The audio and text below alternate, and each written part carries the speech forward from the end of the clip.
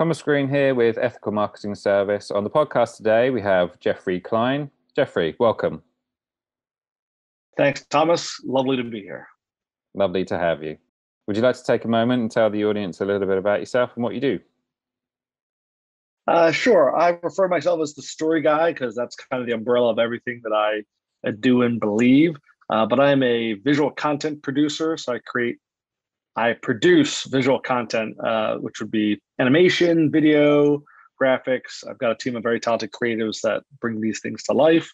I am also an educator. I'm an adjunct professor, a Tedx speaker, and a podcaster myself. So there you go. Thank you for the introduction. You did touch on something where, the moment I saw your profile and saw you were a TEDx speaker, I was like, first thing I'm going to do is go immediately to the TEDx talk and watch that.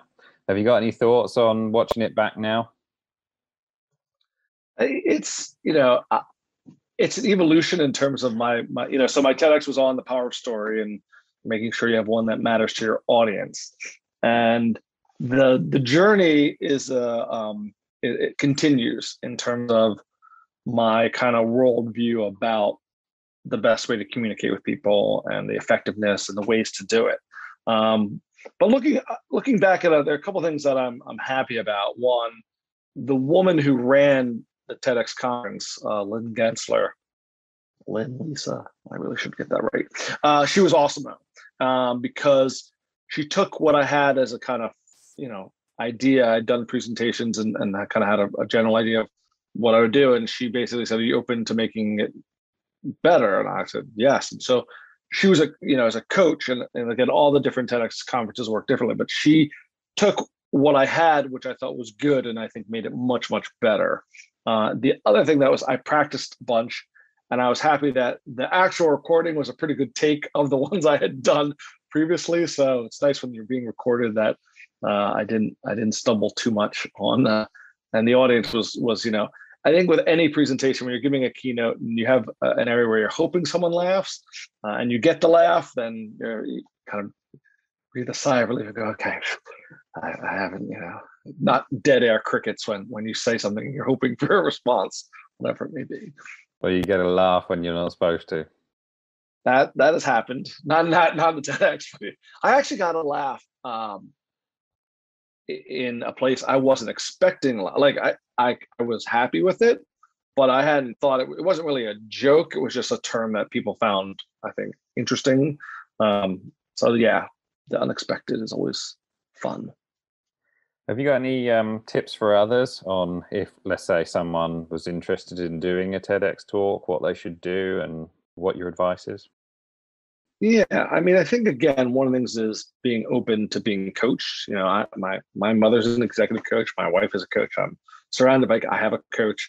And I think we have to realize, all these people on stage, when you see a really good presenter, you have to recognize that and you go, oh my God, they're a natural speaker. They're really good. They may have natural talent, but they also work hard at it. And the more hard work you put in, the better it will be. I say this to my kids, you want to get good at something, you got to practice it. So my advice is kind of simple in terms of whatever you're going to get comfortable with the material so that you can really own it, practice lots, get feedback from others. And then specifically, if you're looking to do it, you should have something that you feel is unique and powerful, that a message you want to get out. And I think, again, having passion for what you're talking about is really important because it comes across, and I think people see that. When I talk about visual content, people see that I light up because I really am into it. When I talk about story and the power of it, I talk about it in a certain way because I really believe it. And so I think it's important in business and TED, especially to believe what you're saying. I think that it goes to one of my principles about telling stories, which is you have to be genuine. Authenticity is really important. And then in terms of trying to do one, I have a friend who tried 5 or 6 times to do one, and they kept saying no, and she tried and she eventually got one and she did it. I was fortunate. I applied for one and I went through the process and was selected. But I think, again, if it's something you really want to do, just there are lots of TEDx conferences. And I think just, keep clarifying and make sure you have the focus of what it is you want to say and why. Okay, thank you for that. You've touched upon content marketing. I think people use, I don't know, certain terms in different ways. So what's content marketing to you, and what are some of the principles you like to apply to when you produce content marketing?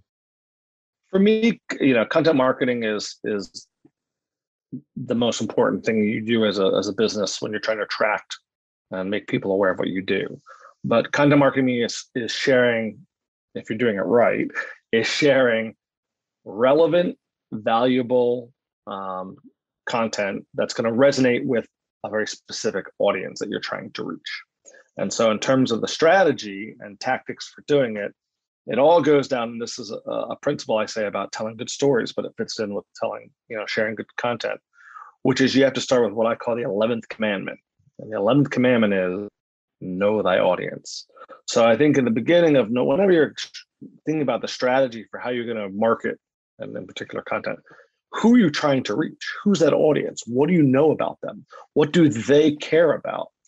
Because if you try and create content and share it and you don't know your audience, you may be wasting your time. You may be just spinning your wheels, because unless you know what's going to matter to them, they're not going to pay attention.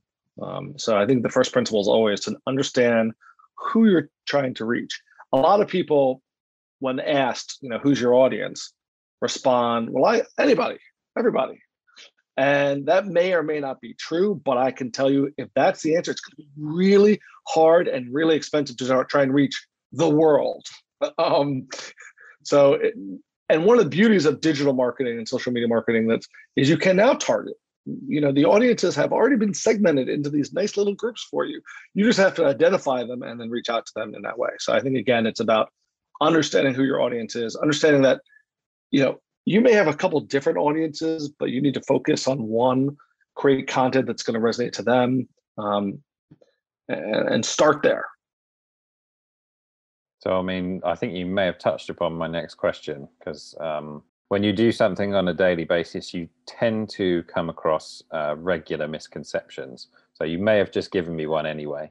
But in addition to the one you just mentioned around I produce content for everyone, what are the misconceptions around content marketing? That has to be perfect. I think that's a misconception, is like, oh, I shouldn't bother because I can't afford to hire a production company, and using my iPhone isn't good enough. I think, again, being authentic is way more important than being polished. So a lot of people don't start sharing because they want everything to look amazing. And I think there's a threshold of quality that you want to reach. And there are times for certain kinds of content in terms of, if you're going to have a brand video for your website, you might want to do that, hire someone to do that. But if you're doing a social media post, getting a tripod in your iPhone is okay. And I think people paralyze themselves by, the expression is, that perfection is the enemy of the done, or the good. And I believe that a lot of people stop sharing because they're afraid it's not going to be good enough. And so whether you call that imposter syndrome or just, higher standards than's realistic. Again, I think as long as you're passionate and genuine about what it is you're sharing, and you're being clear about what value you're bringing, then it doesn't need to be perfect. And related to that, I think, is the fact that I started with know your audience. So a lot of misconceptions are that I think people share content and focus on how they're so great. Oh, our company won this award and we're the best at this and best at that. And I said, unfortunately, people don't care about what you do. I'm like, what do you mean that? I'm like, people don't care about what you do. They only care about what you can do for them. And so again, it all comes back to that audience piece, which is making sure that whatever value you're giving to someone, they want or need, or maybe they don't know it, but and so when I create my content, I'm always talking about what I'm trying to create is edutainment. So it's, some value, you're going to learn something, and you're going to maybe hopefully smile. That's my goal when I share. I'm doing these Instagram reels at the moment. I'm sharing stats and things about the power of visual, or I'm sharing little cute animations. And the idea is that I'm giving you something that hopefully will make you think and learn something, but doing it in a way that's, easy on the eyes, as it were. Well, you touched upon standards, and I wanted to ask you about, I think in your profile you mentioned working on major motion pictures at Paramount and MGM. I would imagine there's some good stories there. So have you got anything to share at all? I signed lots of non-disclosure agreements, but I'll share a few things. I'll share a story that I was going to say that's an end to that conversation then. No. I haven't been in the business for a long time, and I'm not. My fear of retribution is just not there. So I worked on a lot of different movies, and I think there's an element of the studio system which I worked in where there are a lot of cooks in that kitchen. And I'll share the story that I find really fascinating. So, I worked in a talent agency in the story department where I read lots of scripts, and I read a lot of bad scripts. And then when I worked at Paramount, I worked for the head of production. And so every script that was considered for purchase came into our office. Now, these scripts have already made it through the funnel. So they have an agent, and I think people don't recognize it. The likelihood of getting a movie made, let alone sold, is so small. Because you have to get through a lot of gatekeepers to actually get it to the hands of the studio, where they go, okay, let me read to the producer. You have to get to an agent, and then usually a producer, and then to the studio itself. And everyone has to be willing to kind of put it forward. But as soon as the script is purchased by a studio, 90% of the time, what's the first thing the studio does? They rewrite it. So I've seen scripts that have had bidding wars to buy, and literally the first thing they do is they do a new draft. So even if it's the writer themselves that sold it, because it could be a new writer where I can understand maybe they, but even if it's a known writer, when they do the deal to buy the script, the deal almost always includes another draft before they have even started.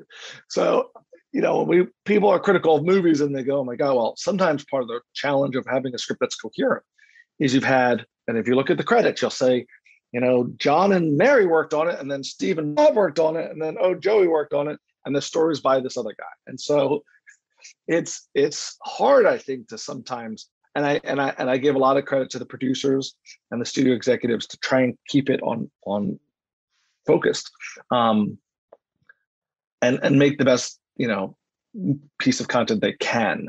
My boss, I was really fortunate when I worked at Paramount.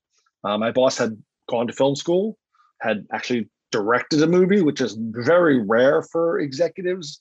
And so she understood and was always really focused on making the best story. I mean, she really was from that.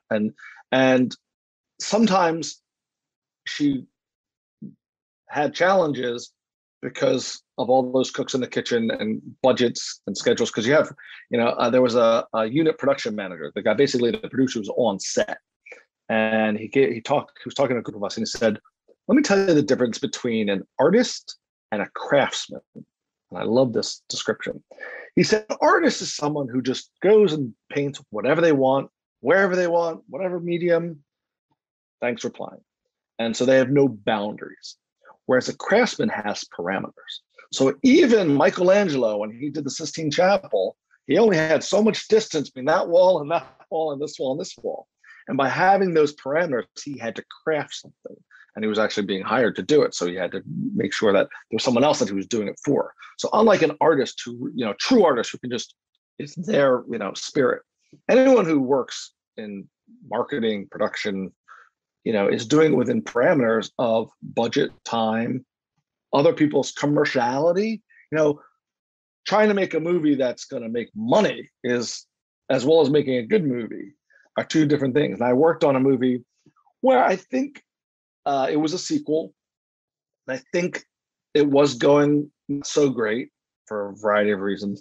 And they just threw money at it. More explosions or more this. And until they got it good enough. And it came out fine. And I think, again, one of the producers stepped in to really help make it that way. I'll tell you one last story that I love, which is, so I had a friend who is an AD, an assistant director, and he worked on a big budget movie, and I forget the name of the director, which I probably shouldn't use anyway. But they're in a huge sound stage with, that, like, it had a tank, and it was because it was on the water, and the director's like up on a platform and has a bullhorn, and so it's the beginning of the day, and he gets on the bullhorn and he says, "Let's see how we can spend $250,000 today." That was his, rallying cry to the people below. And I think it was a good way of being like, listen, we're spending a lot of money here. Let's get it right. Let's have fun. Let's do it right. So that's, my experience. There are a lot of other stories that I could share and some I can't share. So there you go.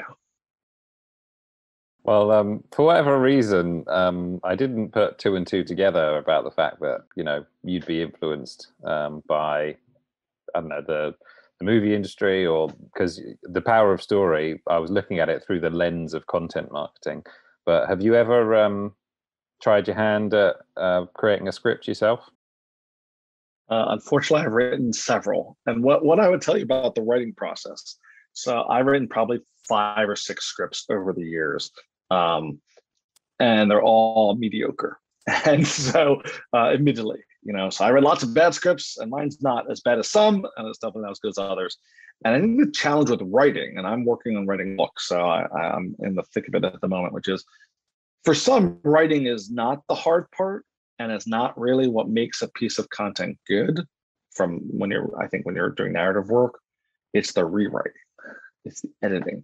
So I always like to say that I'm a writer in search of an editor. And so it's the scripts I had, and it's interesting that the genre of scripts that I wrote when I was in my early 20s, I wrote these kind of gritty, and it wasn't really me, but I thought, oh, this is kind of the thing I need to write about. And then I eventually wrote a kind of romantic comedy, and I was like, okay, this is getting closer to what I need to do.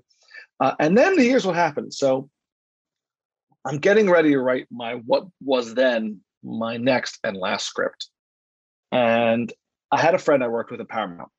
And while I was working there, he sold a script. I'm like, the dream, he's done it. And that was, 20 plus years ago. And guess what's going on with that script? Nothing. It just because you sell it doesn't, and he didn't make enough money to then quit his job. He was a first-time writer, you get scale. So he might have made 50 grand. A lot of money, but again, not life-changing. That's going to make you. And he ended up kind of leaving Hollywood to work in marketing, actually.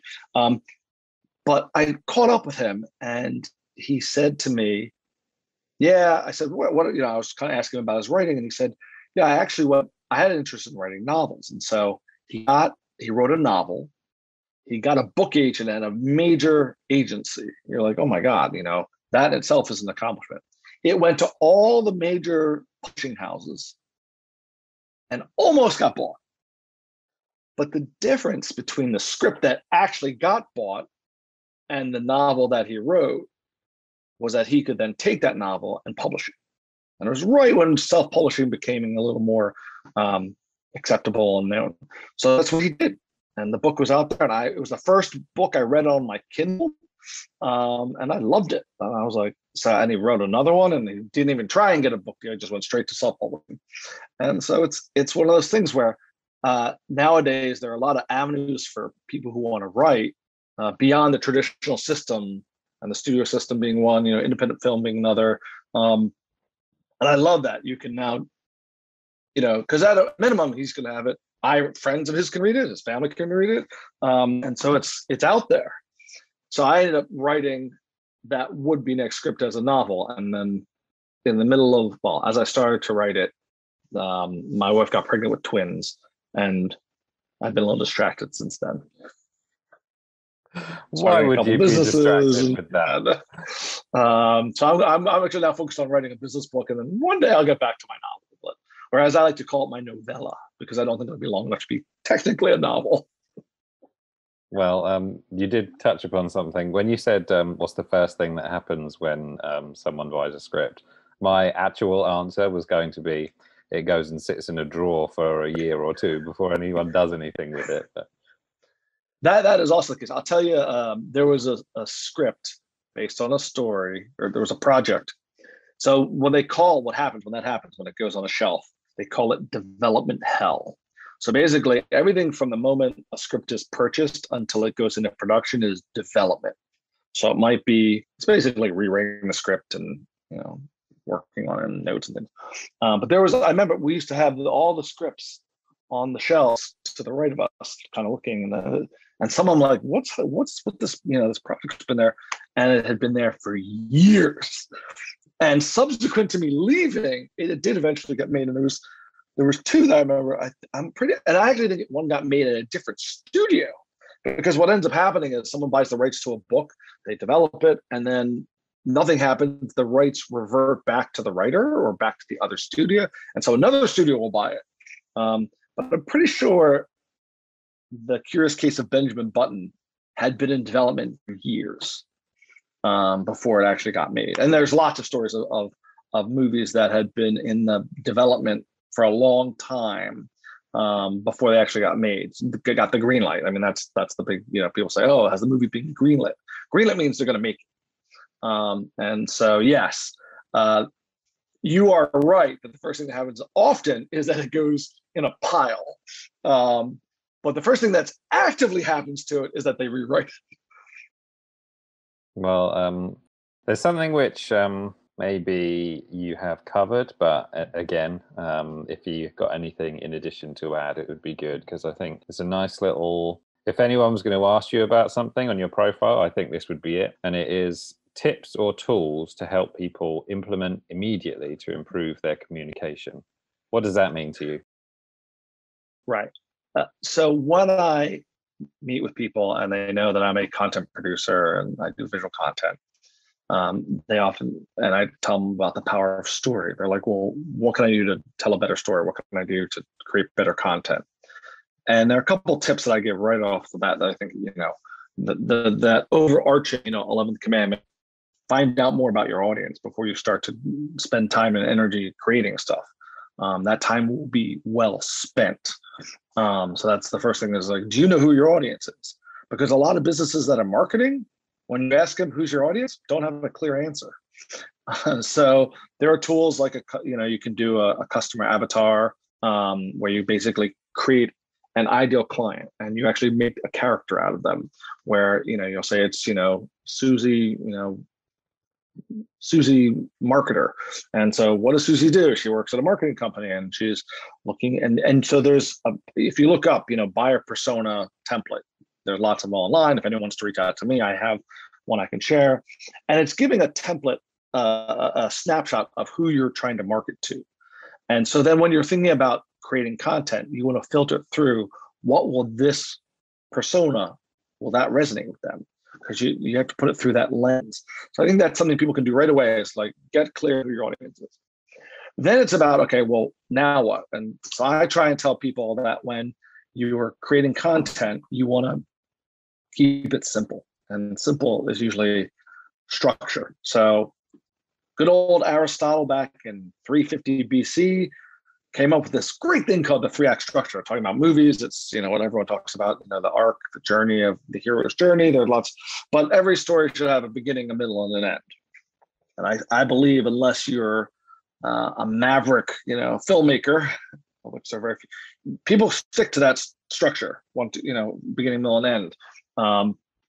In business, I agree, and I have crafted what I call a tool called the story pad, the PAD. And the PAD, the pad, represents the beginning, middle, and end of your story. And this is a tool I share with people. And it's really simple. So what is the beginning of your story? And if you think about the audience, the P stands for the pain or problem of your audience, of your customer. You start there, because in this world of infobesity, which is information overload, we're bombarded all the time with too much information. One of the ways you cut through is by making sure that whatever it is you're sharing is going to grab the attention of that person. Now, telling a story immediately is going to help that, because of the way that you have a rising cortisol, certain hormones are going to help you be alert. But also speaking to their problem, to their pain, they're going to, perk up. Oh, wait, I have that problem, And it can be something as silly as, are you hungry? And you're like, oh, actually, I am hungry. Or you're looking for a good meal. Yeah, I'm a foodie. So starting with the pain or the interest of what that person is. And then the A is the answer. So you have the problem and the answer. And the answer is your product or service. So I'm hungry. Don't worry. We have a new restaurant opening up. It's got fabulous food. Come and have a look. That's where a lot of people stop. There's a problem. Here's the answer. Okay, that's a good story, right? But the D in PAD is actually pretty important. And I think a lot of businesses fail to incorporate that. So you have the problem and the answer. So I'm hungry, and Thomas's bistro is available to serve you delicious food. The D stands for the difference that it makes in that person's business or life, what I refer to as the impact. So yes, you're hungry, you come to Thomas's bistro and have a fabulous meal, and the result of that is that you will have a wonderful dining experience and or impress your friends. It can be a couple different things, but you want people to understand why it matters. Because they could get food from lots of different places, but they're coming to your food. You have the answer. You actually have the sustenance, and this particular is the whole experience is something that's going to impress your friends or make you feel good. All those things are going to give them a good reason for why they should pick your bistro over somewhere else. So that's a tool that I've shared with people. It keeps it really simple. The PAD, the story PAD, problem, answer, difference. Sounds like a more positive version of problem, agitate, solution. Have you heard that one? I heard a couple. Yeah. So the story pad is not in itself a unique formula. It's my version to try and make it easy to remember. There are a couple different versions of it. And in the same way that certain people argue there's only 7 different stories that you can tell, there's no such thing as a truly original story. And I think, again, it's about how you apply it. But the story pad is definitely about starting, I think you look at case studies. Well, what was the situation? Other people have situation, resolution. So there's a couple different ways. I've tried to narrow it down in a way that made sense to me, that's easy to remember, story pad. Of course, what I often find is people go, okay, story pad, problem, answer. What was the D again? The difference. What difference does it make? So I sometimes have to hone that home. But yeah, it's not, again, I'm not trying to reinvent the wheel. I'm trying to serve a tool that people can easily use, fill in the blanks to make their business story more compelling. And people. Well, I would add it is a more positive wheel. I like the positive side of the wheel. I would choose that. Well, one. Thomas, I believe one of my kind of missions in life is that there's enough negativity in the world. I don't want to add any more. So I am, a optimist about life and people. And so, yes, positivity is something that I do believe in. You mentioned the story types. And I was going to ask you about what your thoughts are on that and whether you use that when you, I don't know, tell a story, for example. Any thoughts there? Anti-hero, I think, is one of them. Yeah, my kind of default, and I'll probably include this in my book, and it was in my TED talk, but is about the shapes of stories. So Kurt Vonnegut, in his failed anthropology dissertation, came up with this idea.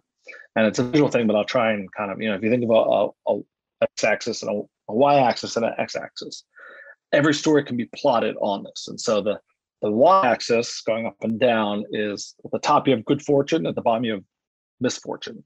And on the left of the x-axis you have the beginning, and on the right you have end. And so every story begins with someone who's either doing really well or doing really poorly, somewhere on that spectrum. And then something needs to change. Because what makes a good story is conflict. Without conflict, you got a pretty boring story. Thomas was doing well. Thomas continues to do well. Thomas always does well. Who cares? No drama. We need drama. So Thomas is doing well. Oh no, then he has a disaster. But don't worry, Thomas finds a way to overcome it and then ends up being the hero. So there's, and that shape in particular, which he refers to as man in a hole, is a really good shape and story for businesses. You start with someone who's doing okay, or maybe they're starting poorly, but they're doing okay, and then they get the problem. It's like, oh my God, I've lost all my money. I've gone into bankruptcy. Don't worry, our firm can help you get your money back on track. And then you end up even better than where you started. And that structure of a story is kind of fits perfectly with the story path. You have a problem, then we have a solution, and the difference is that life is great. There are other stories that people, in terms of compelling stories, you have the rags to riches. That's kind of a little bit like that.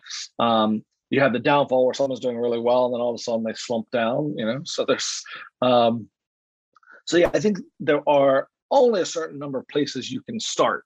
You can either be in a good place, a neutral place, a spectrum of good, or a spectrum of bad. So there's not infinite possibilities of what conditions someone could begin in, and there's only a certain amount of times that you can end in that position. The story where you end a story is often critical. You stop the story a few minutes before, and all of a sudden the person doesn't save the day. And then within that period, you want to have ups and downs. Pixar is wonderful at doing this, and I was fortunate enough to hear one of the writers from Toy Story and Up and one of them talk about, if you follow along, there's a structure within the movies that goes up and then something bad happens. And those movies keep us emotionally engaged because we connect with the characters, we connect with the heroes, and then we're like, oh my God, oh my God, oh my God. Yeah.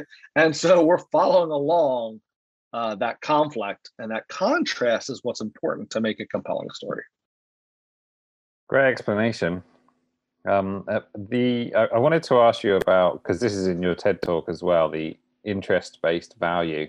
Do you mind just giving a definition of that? I feel like you have touched on it, but at the same time, I think for the sake of the audience, I think it's worth exploring. Yeah, so you can give someone value. You can provide value in your content, but if I'm not the right audience, if I'm not interested in that value, then there's a disconnect. So the interest-based value has to be value that I want. So rather than just something that's useful, it has to be useful to me. And so the interest is understanding, again, it's a connection between knowing your audience and then providing them with value for that audience, for their problems and their pain. So interest-based value is really about understanding what it is that you want to communicate that's going to have impact to that audience, to that specific audience. Because a lot of times we'll say, well, I gave value. I told them about how important it is to brush your teeth. And they're like, yes, but you're doing it to a bunch of dentists who already know how important it is to brush your teeth. So that's not of interest to them. Whereas if it's people who like to eat candy, they're like, well, I eat a lot of candy. I need to make sure I take care of my teeth. Don't worry, we have this, So it really depends on that interest of the individual person, of the audience, that you're fulfilling that interest, that you're giving value based on that need or that interest they have. Do you mind just clarifying what your goals are, what you're trying to achieve at the moment? At the moment, it changes day to day. Right now, I'm just trying to get through the week because it's my twin daughter's 16th birthday. So survival is always a goal. But I'm always trying to help people communicate better. That's my kind of mission in life. So when people say, what's your mission? It's to tell and share awesome stories and help others tell and share awesome stories. Right now, I'm trying to help people do that. My goal is to help people do that more with a very specific medium. So animation is the kind of general area that I'm spending a lot of time in producing. I really enjoy the process. I think that the output is really powerful. It stands out, which is something you want to do in marketing. And then recently, I'm really starting to focus on doing more 3D animation. So we talked about Pixar earlier. There's something about 3D that's really immersive, and the ability to show things that have an element of realism to them and the depth to them that I find really compelling. And I think most of the reason that people don't consider 3D animation is they think it's way too expensive, and therefore they're turned off. And so I'm actually doing something a little crazy at the moment, which is I'm offering 3D animation at 2D animation pricing, because I'm just that committed to wanting to create it. Now, we won't be making Toy Story 5 in our little animated videos, especially not in 30 seconds. But my team is capable now, and I basically evolved my team over time to really create some stunning, Pixar-like animations. I'm working on a promo right now, and I'm surprised more people have not been engaged. I had someone who we're doing a 2D animation for, and I said, you can do this in 3D. And they were like, well, I feel like it's overkill. And I think part of it is that it's a little animation that's going at the front end of live video. And he's a little concerned that if they really like the 3D animation, they may be like, wait, why did we go to live? Let's carry on. But it's not in the perfect solution for every industry, although I think, obviously if you have a physical product you want to showcase, 3D is really wonderful at being able to see it from lots of different angles and pull it apart and do things that you can't do. We've done medical animations, which are a little creepy, but kind of cool when you can go and see your brain bleeding and you can actually see what it looks like. But even, in the character animation that you can do where you have a spokesperson talk about your product or service, explaining it, can be really compelling. But for me, visual content is always the goal, is to get more people embracing that power, because it's been proven over and over again that visual content is much more impactful in terms of getting people to connect with your content. So if you want people to understand what you do more, visual content will help you. If you want people to remember what you do, visual content. And again, I start with story. So when people say, what are you focused on? Visual storytelling. That's my jam. And so it's one of my goal is that I will continue to do it. I keep finding and then separately, my goal is to write this book. So you talk about, I'm throwing it out there. I'm looking at different people who are going to help me write it. I do like to write. So it's one of those things that time is always, a challenge. And I have what a lot of marketers have, which is shiny object syndrome. So I'm like, oh wait, this looks fun over here. Let me go and focus on that. And oh wait, no. And so, got to keep discipline is something that's really important for entrepreneurs. And I think it's a challenge because it's in the face of innovation. You want to focus on what you're working and developing something, and you want to then go and do something new. And in terms of my writing, so you asked about my screenwriting, I would finish a script and then I would have a choice. I could either back and work hard on this thing that I just, finished, or I could start on this new idea that I really like. And often, so more often than not, I'd be like, yeah, that's going to be too much like hard work. Let me start new and then start with something that's, I can just create from scratch. So yeah, that's my goal is to be less distracted. Well, you made a public commitment now, so it's much more likely to happen, right? Well, I'll tell you a funny story. So there's a Harvard business study that was relayed to me, and I've heard this from a couple people, but there's a CEO who was speaking at a networking event and said, according to Harvard Business, if you write down your goals, you're 90% more likely to achieve them. And so after that meeting, I wrote a note to the CEO and I said, dear sir, per your recommendation in Harvard Business, I'm writing to you to share with you my goals. My goal is to have you as a client. My goal is to help create content for you, and my goal is to help have the content have impact or something. So, and we ended up getting a meeting with him. I don't know if that hand-delivered note helped, but it took 2 years, and I was actually my own company now, maybe even 2.5 years, and they're now a client who I've been working with for 18 months. So there you go. I wrote it down, and there's all that manifestation things and laws of attraction that I believe in a bit. And sometimes it's just about smart luck, another concept that I may or may not try and squeeze into my book. So dumb luck is you're walking down the street and there's £5. So yeah, I'm trying to speak to my audience now. And so you pick it up and you stick it in your pocket. That's smart luck. I mean, that's dumb luck. Smart luck is you want to act, take some acting classes. You put yourself in position to be successful. And so I think that's something that we all have to remember, that if it's that work, whether it's there are lots of variations. It's the Malcolm Gladwell's 10,000 hours. Practice makes perfect. Michael Jordan, I think, shot 1,000 shots a day.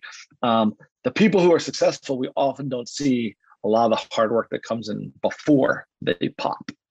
And you have to really, success for most does not come at the click of fingers. It comes from caring a lot and working really hard. Yeah, I sort of refer to that as like cause and effect. So, and the comedic thing that I would add there is like, yes, Michael Jordan did write down his goals, but at the same time, he was also doing 1,000 shots a day, which is the cause, which produces the effect, right? But and your example is the persistence of 2 years of trying to get a client is is why you got that client. But that's just my opinion. Yeah, I think persistence and intention. That's the other thing I think is really important. So a lot of when I would talk about the film industry, I wanted to work in the film industry. I didn't know anyone in the film industry, and people like, what do you want to do? I'm like, I want to go work in the film industry, and their response is, oh, that's hard. And I'm like, a lot of things are hard, but I'm going to go do it. And I think there's a group of people that I refer to as the naysayers that, oh, how's that? Oh, that sounds, oh no, you can't, the can't people. And my response to that is that, you have to have conviction about your intentions and speak it. And so again, that writing it down. So when I would say to people, I want to work in the film industry. Some people said, oh, I know someone in the film industry. I would say, who? Can you introduce me? It would be, and then I would take the name and the follow-up part of a lot of this. So that persistence, I've gotten a lot of things in my life by sheer persistence, including the love of my life, who at one point I think I might have, I was courting her.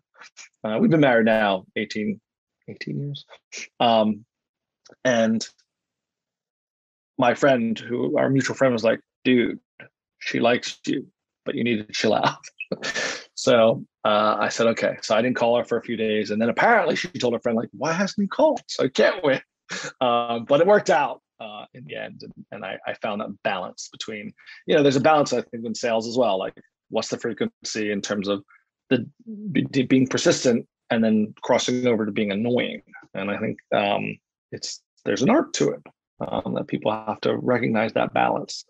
But I do like something that I've picked up recently, which is when you're trying to achieve something, whether, I look at this, I've been doing this with, podcast guests, but anything, I think, and you're trying to get someone to do something, that persistence means keeping going until they say no at least once, so if you're asking someone for something and they don't say no, then the door is still open, and I think we need to, if they say, they're at some point they're gonna be like, not interested, go away, you have to respect that. And, some people say that a no really just means not now or not yet.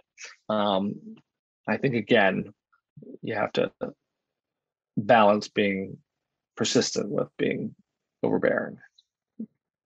Well, we kind of went down the self-development route down the end there. So thanks for that, adding that at the end. Have you got anything that you'd like to share, which I haven't asked you about today? I guess, so I have a podcast, and someone recently said to me, are you mentioning it when you're getting interviewed? And I'm like, no, I'm on their podcast. Why would I mention my podcast? So I'm pretty proud of my podcast, and partly because of the persistence I've had in the guests I've gotten. So I'm in my 5th season, and this season, they usually have themes, and this season is what I call the season of champions. So if you have the name champion in your title, then you're a good guest for me. So far I've recorded and I've released episode. There are 9 episodes and 4 are out. One is a world backgammon champion. One just won, was the champion of a Netflix show called Blown Away, which is glass blowing. So he's a glass blowing champion. I had a MasterChef champion, Chef Jaron, who's awesome. And then literally yesterday, the 4th episode, which was an American Ninja Warrior champion, the first, Isaac Caldieri, who was the first one to climb the mountain and win $1 million. Actually, he wasn't the first to climb the mountain. He was the first one to win $1 million because there's a little controversy because someone else went before him and completed it, but he had a better time, so he was the champion. I think that's still qualifies as the champion. He's a great guy, and so yeah, it's something. It's pretty easy to find. It's called Connect the Dots, but my company is called 9dots. So if you go to 9dotspodcast.com, that'll get you to see all those awesome episodes. Well, the last question is, where's the best place for people to find you? So other than the podcast, anywhere else you're active? Pretty active on LinkedIn. If people want to reach out to me, Instagram. I'm pretty active on most of my social is GG Klein. So on Instagram, it's GG Klein. And then 9dots Media is the other one. So Instagram, 9dots Media or GG Klein, and you'll get most of the, and then 9dotsmedia.com is my visual content agency. And then ggklein.com is my speaking platform. So those are the easiest ways to reach me. GG Klein does sound like you're some sort of fashion guru, though. Is this the case? It's my name. I can't. Gigi. That's what people, people who know me affectionately call me Gigi. It's my first and middle initials. So cool. Well, thank you. But I would not be able to give much fashion advice there. I've enjoyed it. Is what I was going to say. And thank you for all the information that you shared. Thomas, it's been a pleasure.